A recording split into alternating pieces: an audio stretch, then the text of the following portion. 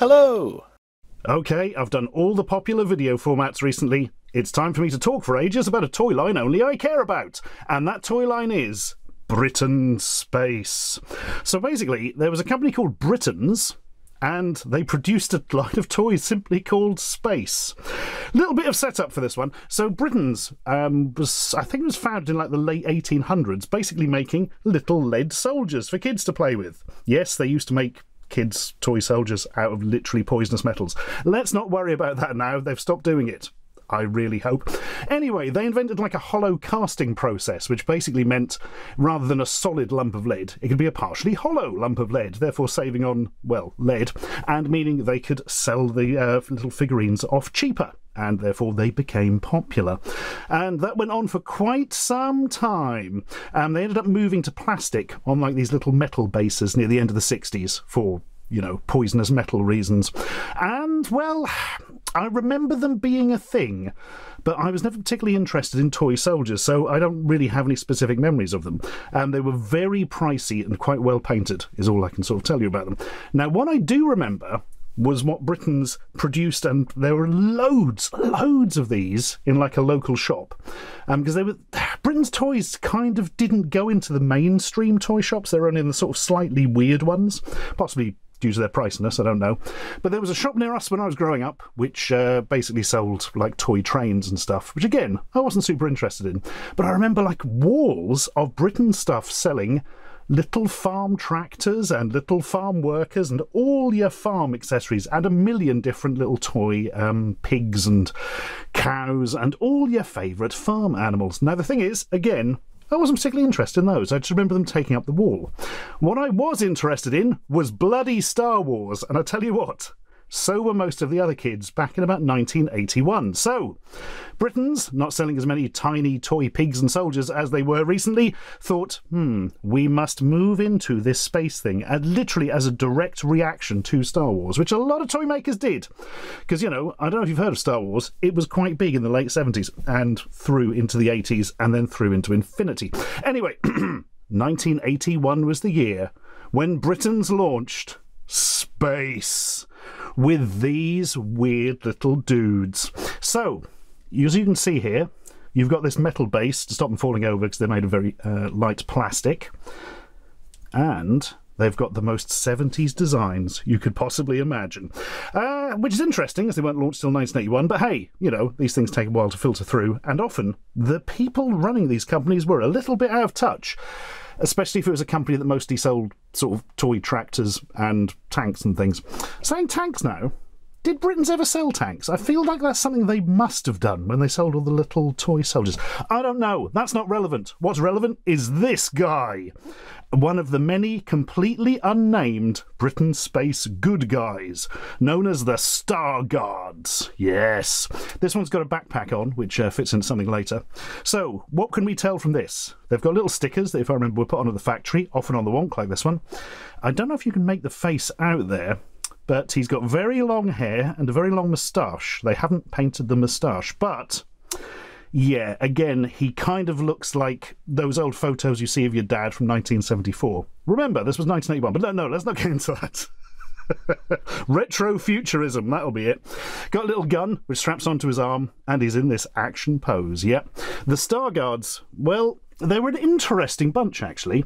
A lot of them were female. There was quite a good actual spread of male to female across all these, which is surprising for what sounds like a really stuffy old company like Britain's. So that's something moving away from the 70s, at least, I suppose. Here is one of the ladies with long hair and her fishbowl, very 50s kind of design, actually, to the fishbowl top bit. It feels like sort of 70s TV up until the top of it, then it becomes 1950s. Remember you? In her dramatic guarding pose here. Zap, zap, that's the noise the guns make, I've convinced myself. And the guns actually are very interesting because some of them just have really long rifles that they hold in bizarre positions, like this guy, whose fishbowl appears to have completely filled up with, I don't know, mustard or something.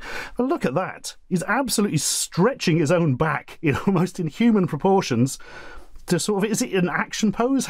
Was he walking along with his weird rifle and suddenly, blah, blah, blah, noise, shoot me now, whoa.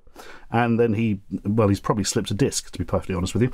You go there, mate, and we'll look at the last figure. Yes, as you can probably tell, unfortunately, most of the little space bubble helmets have disappeared over the years. They're the only 3 I have that actually still have the helmets. But there we are. Looks, she's holding this more like it's some sort of drilling device as opposed to a gun or something, but there we are. It was Star Wars. Everything had to be laser guns. That's the way it works. Right, now you may be asking yourselves, what do these Stargards do? The answer, of course, is they fight against the evil aliens. Literally just called aliens, yep. And here's one of them now.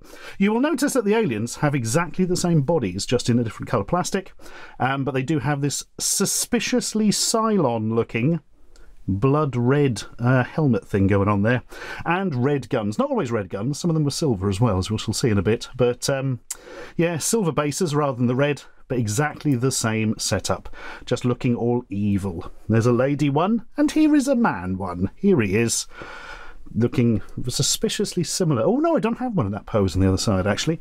But don't worry, we've got one of the weird rifle gun. This might be my favourite. It looks like they're desperately trying to sort of pick up this rifle that's too heavy for them. So, oh, go on with that, me lads. I'll be there in a minute. Ugh. But yes, they are the evil aliens. At least we assume they're evil and the Stargards are good. There is no backstory to Britain's space. None of these characters have names. We don't know what their situation is. We don't know why these 2 different factions are fighting. All we know is these are probably evil because they're aliens, and these are probably good because they're humans. And I mean, that's an assumption, to be perfectly honest with you. Anyway, these little old figurines, about half the size of a Star Wars figure. Here's a Dan Nerd cubed for scale there, in case you were wondering. That's standard Star Wars figure size, 3 3/4 inch. That's one of those. Good.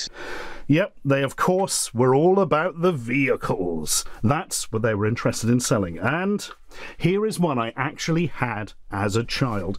I don't know how I had quite so much of this Britain space stuff. I remember having it quite late. I have a feeling there was a big closing down sale somewhere, or they were just getting rid of a lot of them cheap once, because I had various bits and bobs of this. So maybe we bought them all second hand. I don't know. I never remember getting them from a shop, put it that way.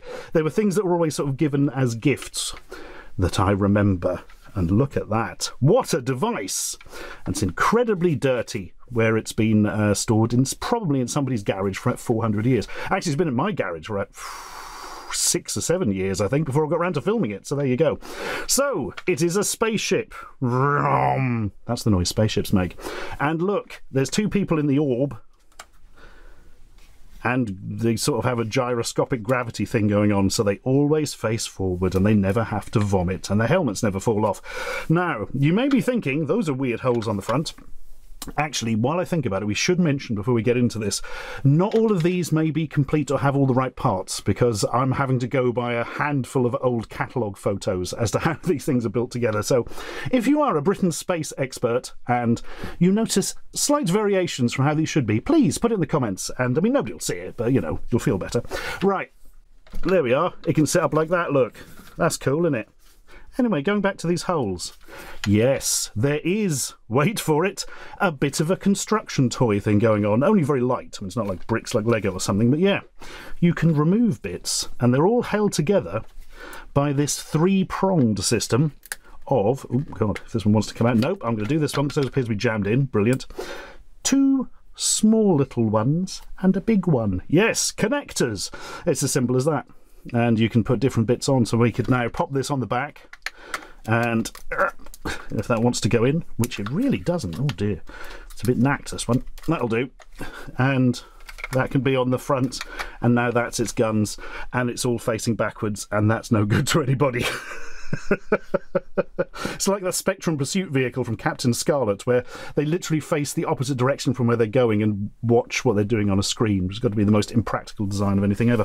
Anyway, that's that. But you get the idea. You can indeed take this off and pretend it's his own little X-Wing TIE fighter thing. I'm pretty sure I did that as a child.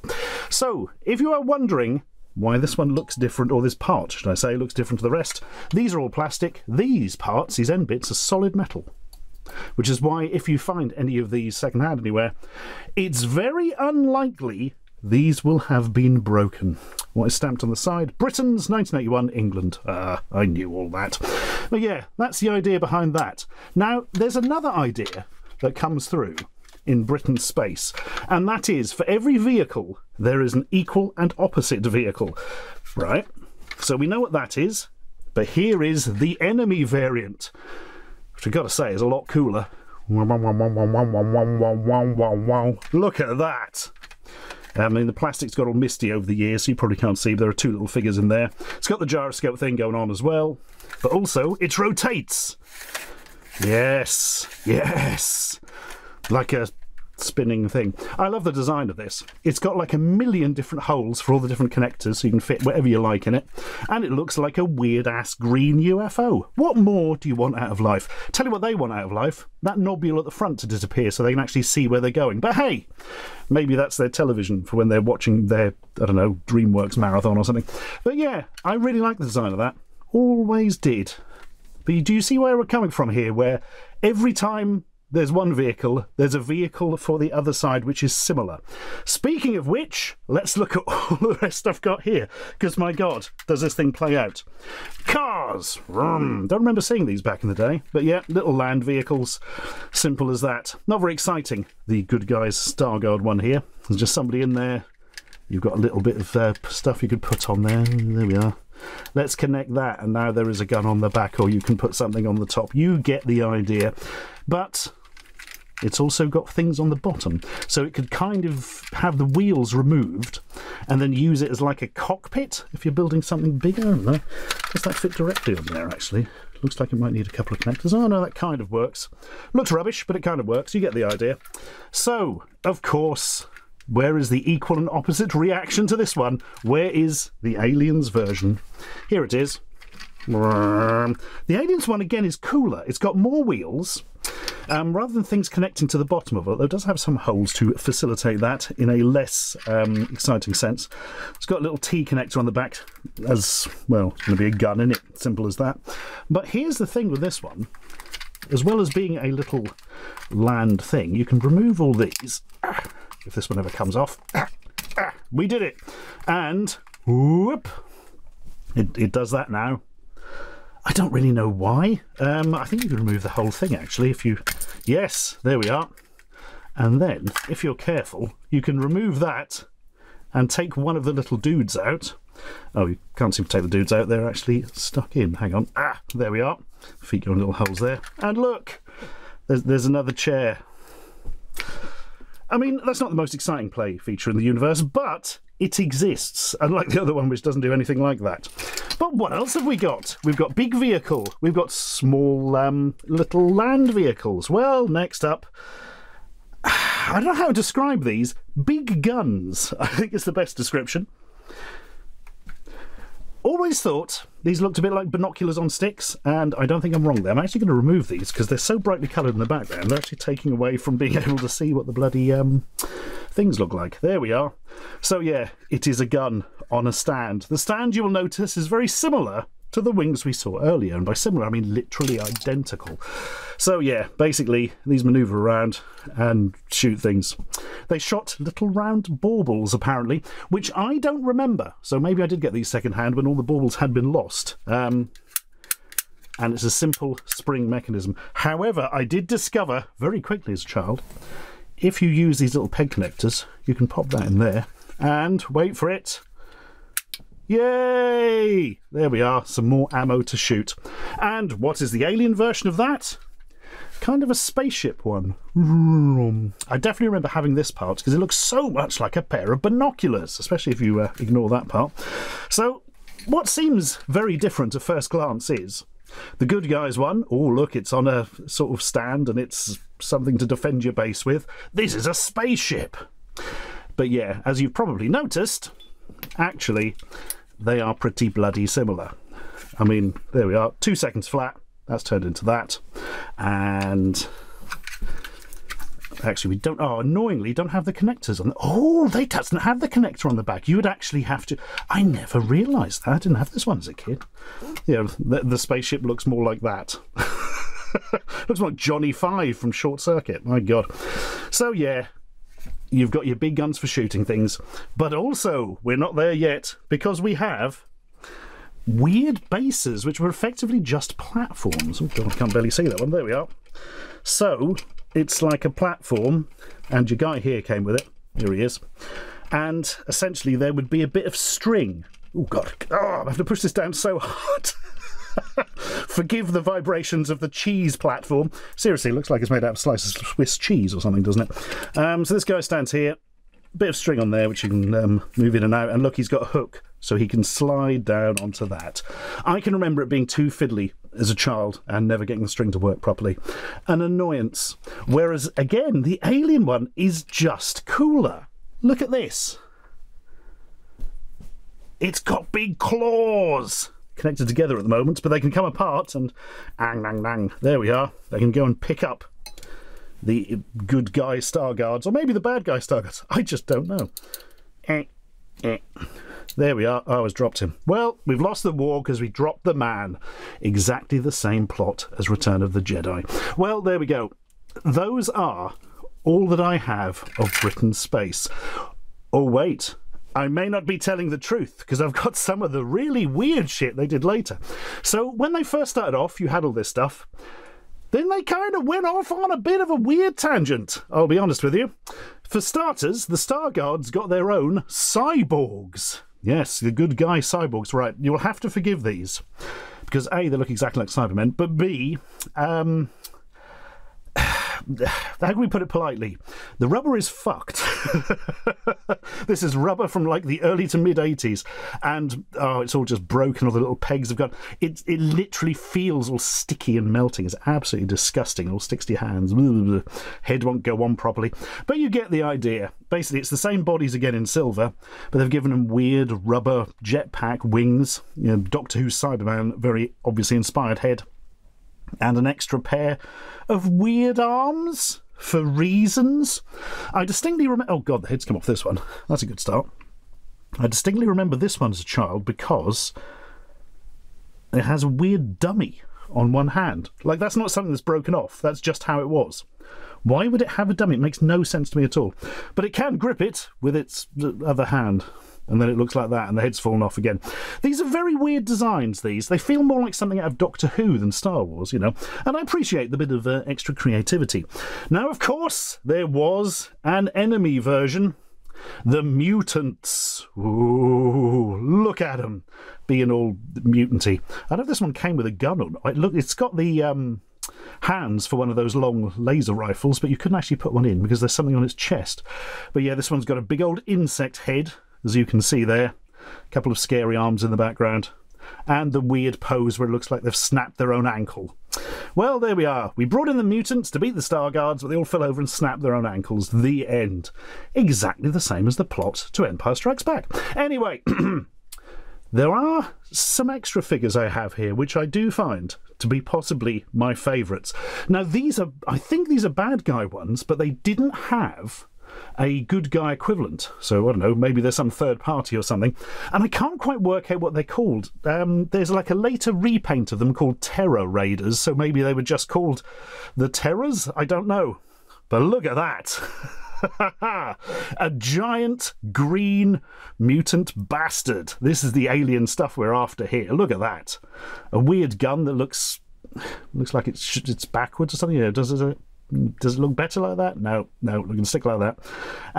Yeah, it's very hard to describe these ones, aren't they? Vaguely insectoid, but super alien. Really like the design of that.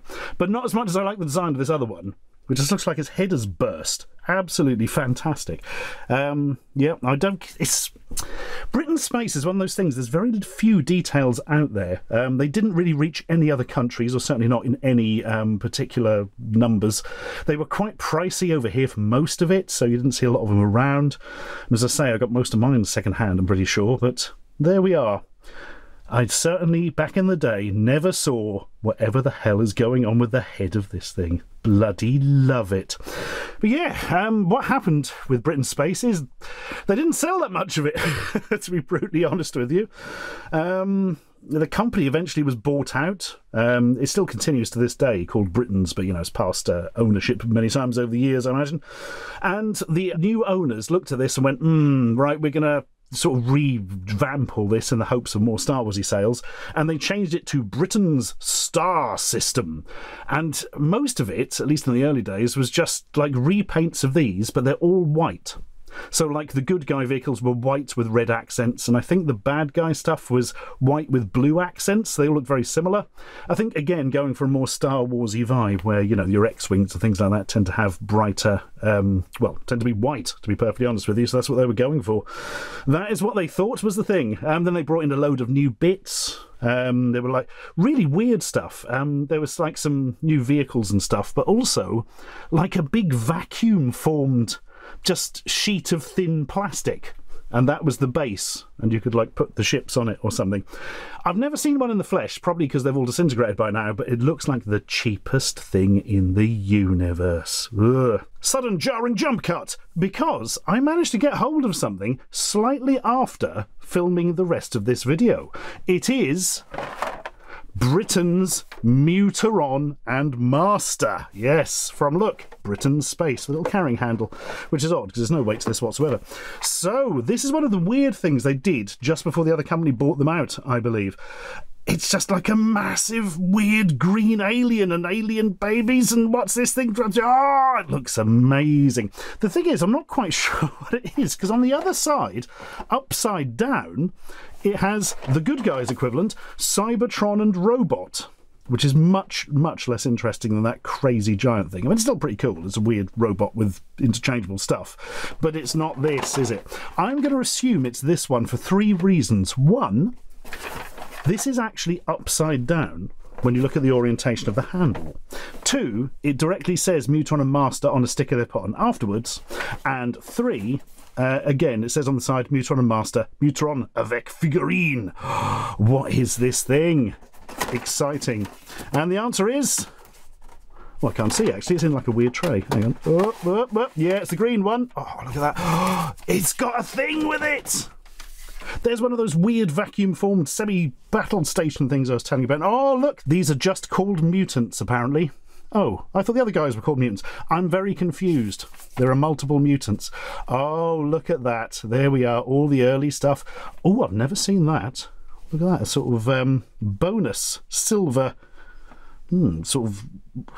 that's new, isn't it, the front bit, and that is just that recoloured.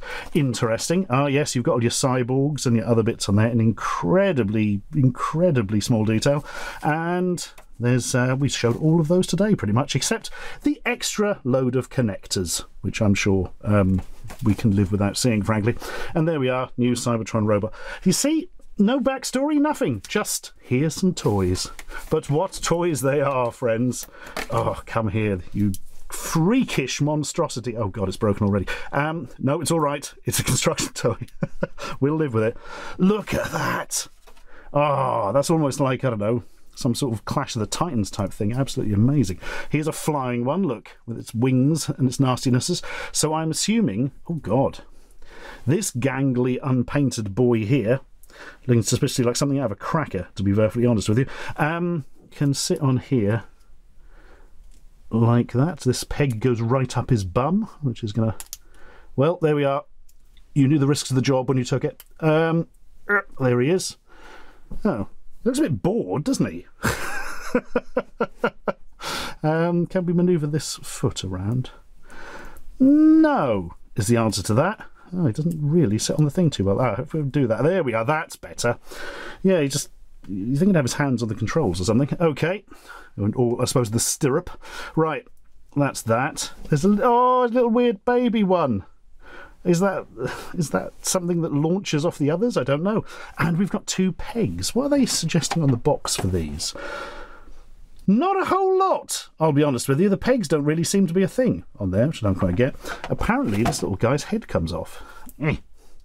Oh, has the head been glued on and the glue has gone white? No, I think I'm making that up. Oh, look. It's spring-loaded biological weapon. Fire your head, my weird son. Yes, father. Oh, now I am dead, but I have helped the alien empire. Absolutely tremendous. Right. you can go on there like that. This thing, we've got to do it. Tremendous. That can launch on like that, I presume. Yeah, look at this. Oh ho ho! And there's these. Where can this go? That can kind of fit under there, I suppose. No, that's a bit weird, that. He's just going to fire it straight down into the floor. That's not going to work for anyone. Good posability on this, though. You got the ankles moving and the wrists and stuff, yeah. Yeah, pretty cool. But it's the face that makes it for me. More tea, Vicar? Lovely crumpets. I'm sure that's exactly what he would say, if there was any story to this, which there isn't. Ah, bloody marvellous. I like that a lot. That's going on a shelf somewhere. I can't tell you which one, but when I find out, I'll be sure to not let you know. Anyway, let's cut back. That is all I can show you of Britain's space. So why did it fail? Because it failed pretty bloody hard as far as I can tell. Very few people seem to remember this. Well, there's two big problems with it, kind of connected to Star Wars. The first is there's no story to this universe at all. No story. Who is this guy? We don't know. What are the factions doing? We don't know. There is absolutely no backstory to this that I've ever found mention of. I certainly wasn't aware of it back in the day. I can find nothing to this day. It was just a case of, here are some toys, there's probably good guys and bad guys, enjoy. And like, yeah, that's nice from a very loose play perspective, but when you're putting it up against something like Star Wars with its incredibly defined universe and its characters that everybody loves, you can, you know, go in the playground and everybody knows who Darth Vader is and he's bad and Luke Skywalker's good and all that. This is just kind of stuff. Do you know what I mean? It just doesn't have that hook to draw you in. And this leads us on to the second problem with it, which again, when you compare it to Star Wars articulated figures, the figures are just so much cooler, whereas these are just like very expensive versions of those little plastic army men you'd get in a bag. Do you know what I mean? Just much, much nicer. There's no particular character to them, except this guy. I love this guy. Get in focus. Thank you, Guy. You know, they're just sort of things. So when you start comparing to all the Star Wars articulated stuff with all the arms and all the cool vehicles that they sit in and that, this doesn't quite work. So there we go. Britain's space. A very odd toy with sort of vague construction parts to it, but not quite. A sort of slightly outdated aesthetic on the characters, but not so much on the vehicles. And something that frankly was just a bit too expensive and didn't catch the imaginations of the kids at the time.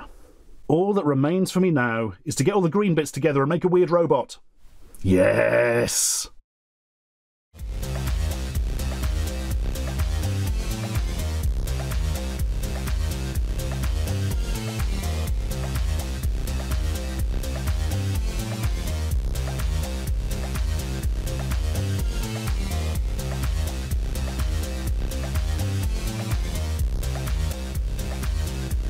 Subscribe for more.